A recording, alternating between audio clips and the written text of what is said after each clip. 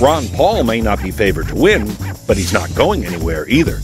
The Texas congressman left Florida before the state's primary, which polls suggest will hand Mitt Romney a win over closest challenger Newt Gingrich. Paul is now focusing instead on caucus contests of Maine and Nevada, the former of which he thinks he can win. He says he's playing for delegates, instead of trying to fight for the big money of his GOP rivals. We can't compete with tens of millions of dollars for each individual state, Congressman Paul said on CNN.